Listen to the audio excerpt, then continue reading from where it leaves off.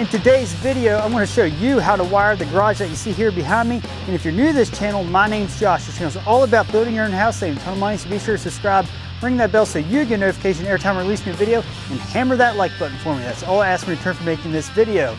So before I get started running the wires, I want to take you through Garage Wiring 101. So let's get started. Welcome to Garage Wiring 101.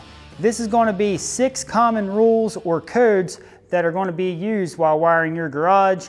And always check your local building codes to see what you need to do to wire your garage. But in my area, these are the ones that are enforced and they're common practices as far as I know. But again, always check your local building codes. So the first thing is receptacles and lights on a separate circuit, on 2 different circuits. And the reason why that is if you're using an outlet in your garage and it throws the breaker, you still have your lights above. And also, while we're talking about it, bathrooms are the same way right now. So it's very important to have those on 2 different circuits, but your outlets or your receptacles must be on its own circuit by itself with nothing else. You can't have garage outlets mixed with your bedroom outlets, for instance. It has to be on its own circuit. And that brings me to the next thing is receptacles must be on a 20 amp circuit. So for a 20 amp circuit to be achieved, you must use what's called 12 wire.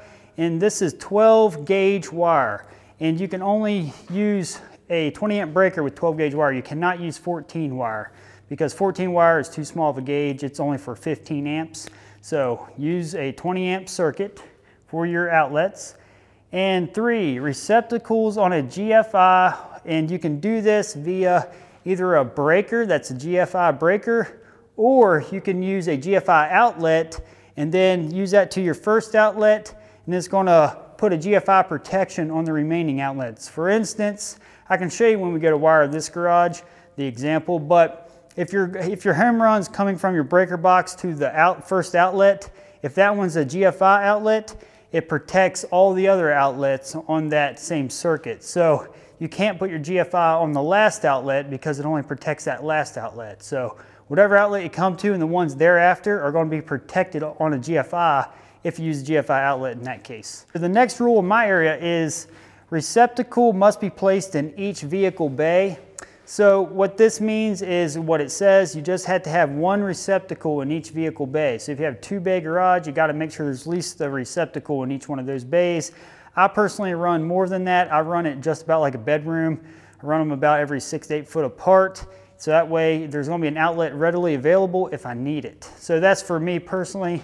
But check with your local building codes to see how often you need to have a receptacle in your garage. And number 5, receptacles cannot be higher than 66 inches on the wall. So this is pretty much common sense. Obviously, you don't want a receptacle way up here and have to plug in where you can't reach it, but I figured I'd mention that because it is the code in my area.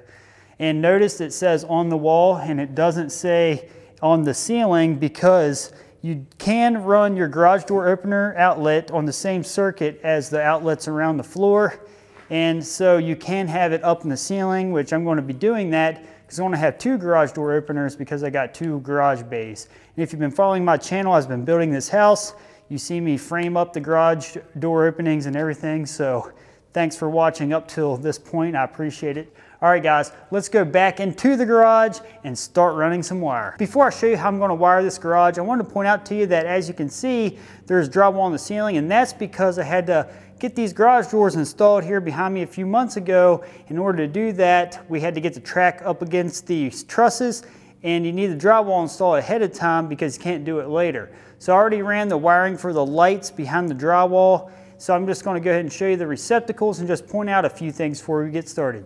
Let me show you what I already got done here. So I mounted a 3-gang box here, and the reason why there's a 3-gang, so there's going to be 3 switches. There's going to be 1 for your inside lights, 1 for your outside lights, and then I'm going to put a switch here to control a lamp post outside. And another thing I wanted to show you, when you have this many wires come into a box, it's always nice to use these wire stackers, and these keep your wires looking nice and uniform. And you can get these in my Amazon store. You can check out the link in the description below, and I do get a small commission from any purchases, but it's at no extra cost to you. So this is running up to this single gang box up here, and then it bunny hops to that one, and then there's one back in the back here, then there's one right here in this corner.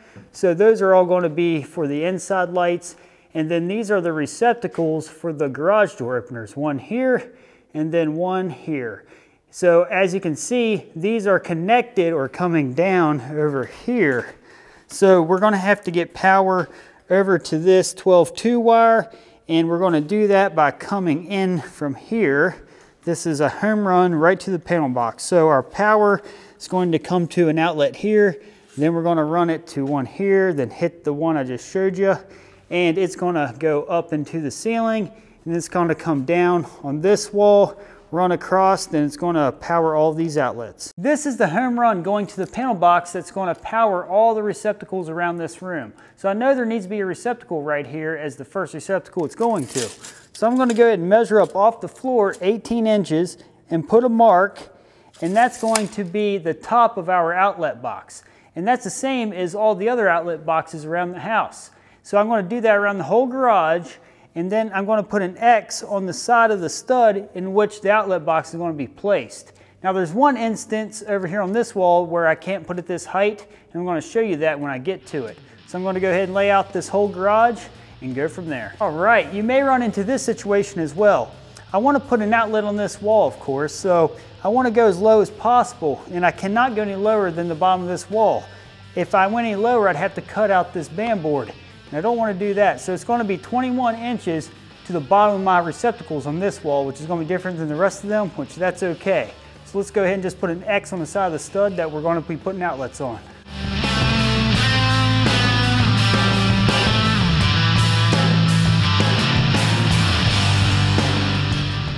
So now what I'm going to do is walk around the room, and each one of those studs are just marked. I'm going to drop an outlet box in front of it, and then I'm going to go through and nail them all up all at once.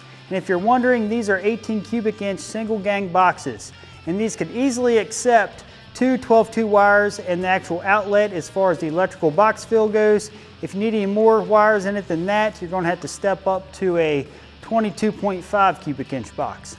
All right, let's go ahead and drop these off and get them nailed up. I want to show you how to anchor this outlet box to the stud. And if you're watching my channel, you see me do this a lot as far as anchoring these, but I just wanted to show anybody that hasn't seen my channel before. But as you can see here, there's little tabs on the sides of the box. These little tabs are used as spacers from the stud so drywall can go around it and the box ends up flush. So all you gotta do, wherever you marked your box to set, go ahead and place it there. And right there looks good. And then all you gotta do is drive the nails into the stud. And then drive the bottom one. That's all there is to it, and I'll go through and nail all these up, then I'll start drilling holes for wires.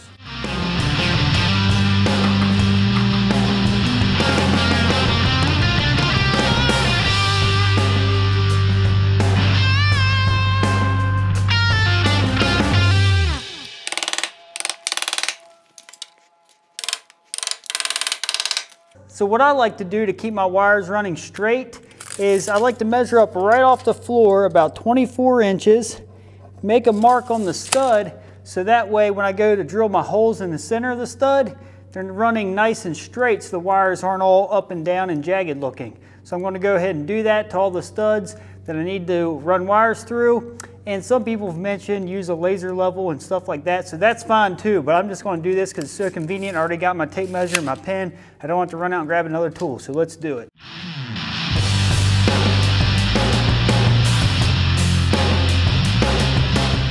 So now to drill the hole, I use a 3/8 drill bit, and I just hold right in the center of that stud and drill right through it. And I'll do that to all the studs that we marked for the path of the wire.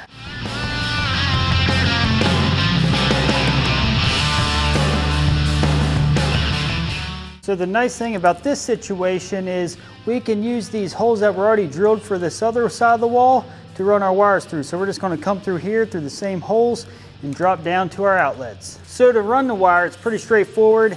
Just unravel however much wire you need and start fishing it through the holes. Now there's a couple nuances that you got to do once you get to the outlet, and I'm going to show you that now.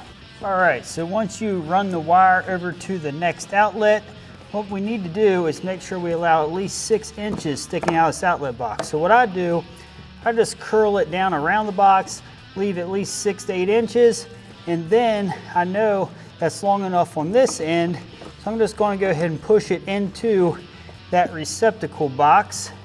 And you've got to take pliers sometimes to punch out the back of these, and it just makes it way easier to get the wire started in there.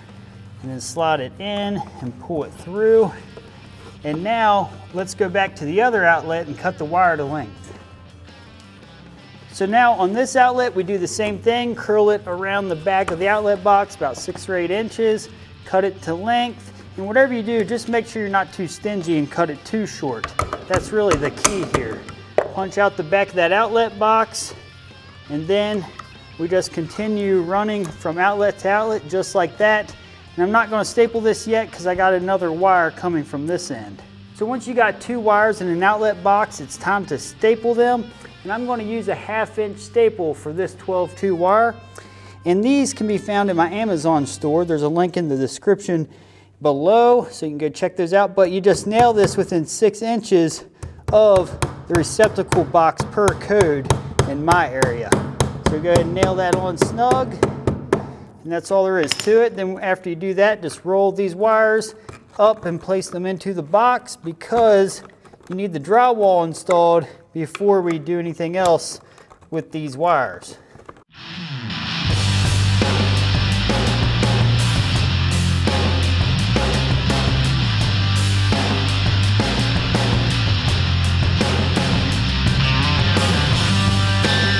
Now that I got all the receptacles roughed in, I'm going to address the lighting and the switches. That's why I ran these 3 wires here beside this 36-inch entry door. It's the garage side door. So I want to switch one for the inside lights and a switch to operate the outside lights that's right outside this door. So I'm going to turn the camera over down here to where the switches are going to be and show you what I'm doing. So the first thing I do is measure my switch box height, and I'm going to make it 48 inches to the top of the switch box. And I usually use a permanent marker or a pen. Just easier to see that way. And then after I do that, the switch box has nails on each side of it, just like an outlet box. So we're going to go ahead and place that into position to where it goes. And be sure you don't hit your wires while you're doing this. So I'll just kind of hold them out of the way and just go ahead and nail that into place. There's one in the top and there's a nail in the bottom. All right, now that's nice and secure.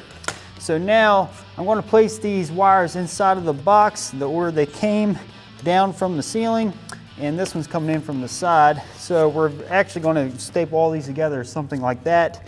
So what I like to do is take something and go ahead and hit this internal clamp and break it loose where each wire is going. What I'm going to do now is just fish the wires in the order in which they're coming down the wall here. So this one's coming down first, and you just got to push that internal clamp so that it opens up. And it can be a little stiff running these wires back in through here. And the next one's going to be this 3 wire. That's for the 3-way switch for the inside lights. So same thing. And then we're going to put this one in. And the inspector likes to see 1 wire per slot in the back of this box. So try not to double each slot with a wire.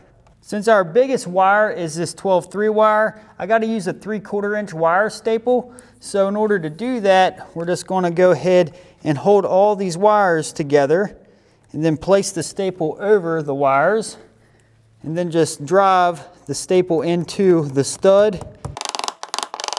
And I like to put my wire staples within 6 inches of my electrical boxes. And now the wire's already labeled. This is the power going to the outside for the outside lights. This is the wire going to the outside lights. And this is the wire for the 3-way switch that's going to operate the inside lights. If you need to know more details about how to wire a 3-way switch, check out this video link up above. That's going to give you more details. It's when I did the hallway in this house, and the rough wire on how to do a 3-way switch is in that video. If I was going to protect the whole circuit using a GFI outlet and not a breaker, I would have to hook it to this outlet because the power is coming into it. So it's going to protect all the outlets thereafter and the one that's actually connected to. So that's why you need to come to your first outlet if you're going to use a GFI outlet instead of a GFI breaker. The options to give your garage ground fault protection is the outlet, and I explained to you just a moment ago on how that worked, but this is one I just wanted to show it to you. But what I'm going to use is this breaker. It has ground fault protection and arc fault protection built in one, and this is 20 amp, of course, because that's what we need in a garage. And I just wanted to show you guys what I'm going to be doing for ground fault protection. I'm just going to give you one little final walkthrough here. So this cable coming down from the ceiling is for the three-way switch. This one is the power coming in to power the outside light, and then this one runs up and over to the outside light. And as you can see here, we have it stubbed out the wall right there. And then as far as the receptacles go, they're all powered around the room on its own circuit, like I mentioned earlier. And then over here is our first receptacle that if you're going to use the GFI outlet, you got to come to that one first, and it's going to charge all or protect all of these on the GFI protection around the whole garage. And then here are the switches, like I mentioned at the beginning of the video.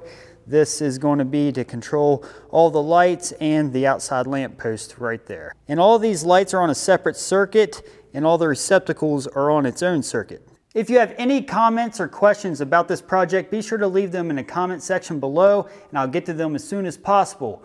And again, be sure to check out my Amazon store for any of the products you see me using in this video. And I want to say thanks a lot for watching. Be sure to subscribe, hammer that like button, and I'll see you in the next video. Have a good one.